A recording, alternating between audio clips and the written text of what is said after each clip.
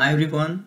In this video we are going to discuss about port security violation. So in our previous video we discussed about port security.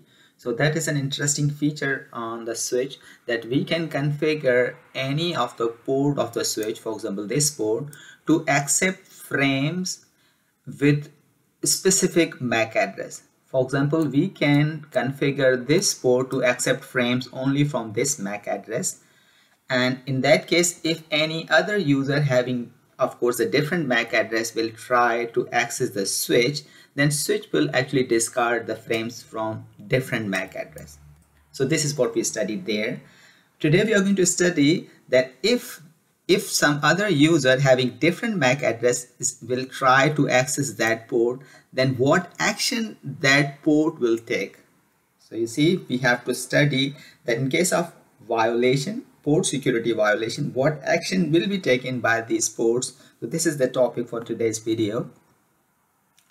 So for that we have different violation modes on the ports, which we can configure that. So these modes actually defines the action to be taken by the switch in case of any violation. So violation may be, for example, we configured this to accept the frames from one specific host having a specific MAC address, but some other user having different MAC address is trying to access that one. Or that can be, for example, we configured this port to learn maybe only 8 MAC address, but as soon as it will receive a MAC address 9th, for example 9th MAC address, so that will also be considered as a port security violation. And in that case also we can enable some violation modes there, and with respect to that violation modes, this switch port will take an action.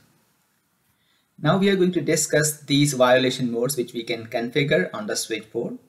And to configure this violation mode, we have this command. So that is switch port security violation. So of course we have to be within that particular interface where we want to configure this one. So if we are configuring this at fast Ethernet 0/1, then we have to go to that particular interface. And then we have different modes. So violation modes, we have 3 different options which we can configure on the ports. So one is protect, second one is restrict, and third one is shutdown. So these are different violation modes, and in case of any violation is going to occur on that specific port, these 3 actions can be taken by the ports, and we have to configure any of these actions. So for example, we are going to configure one specific port of the switch with this violation mode, only this violation mode. So at one time we can configure only one mode there. So in this case, if you are going to configure this command with the switch port security violation protect, then in case of any violation, this port will of course discard the frame once the violation has occurred, and it will not do anything else. Just it will discard the packets, and it will not count the violation. So if the violation occurred once or maybe 2 times or 3 times, so these number of violations will not be counted in this specific mode. And now let's suppose that we are going to configure the second option, that is restrict. So if you are going to configure the switch in that restrict mode of violation, then what action will be performed by this port? So the first action is that it will of course discard the packet, and then it will also count the number of violations. So how many times the violation occurred on this port, that will also be counted by that specific port.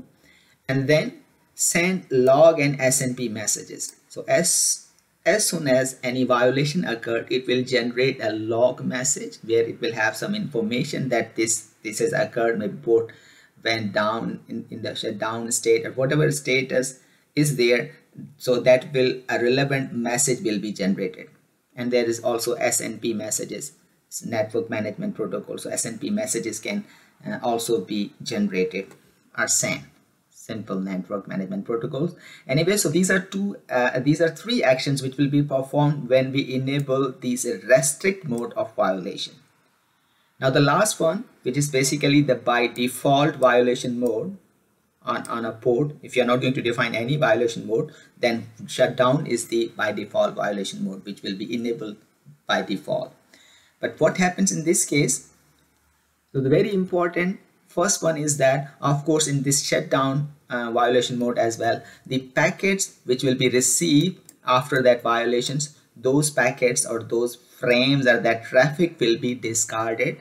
That will not be entertained, and then the number of violations will be counted. So exactly same as before, and then send log and SNP messages.